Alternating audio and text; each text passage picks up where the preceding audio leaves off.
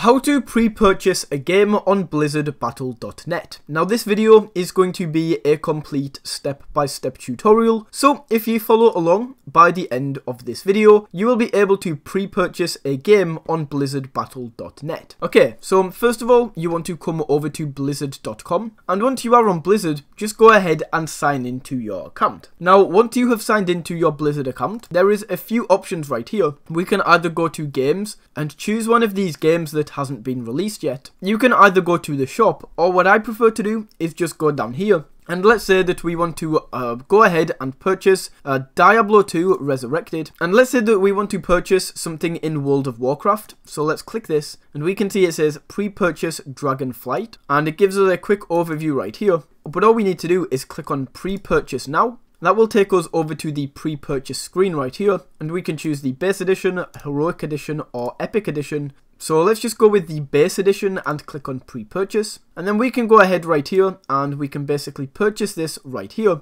and that is how you can pre-purchase a game on blizzardbattle.net.